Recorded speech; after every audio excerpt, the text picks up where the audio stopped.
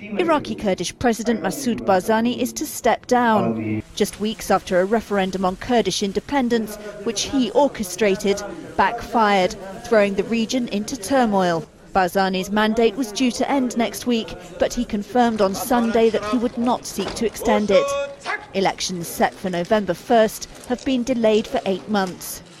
Iraqi Kurds voted overwhelmingly to break away from Iraq in the September referendum, but Baghdad opposed the vote and retaliated with a military offensive that has left Kurdish autonomy in tatters. Iraqi forces took control of the oil-rich northern city of Kirkuk, to the Kurds both a spiritual homeland and a crucial source of revenue. Barzani has had a storied career. He fought with the Kurdish Peshmerga for decades and was an architect of the autonomous Kurdish state, carved out after Saddam Hussein was toppled in 2003.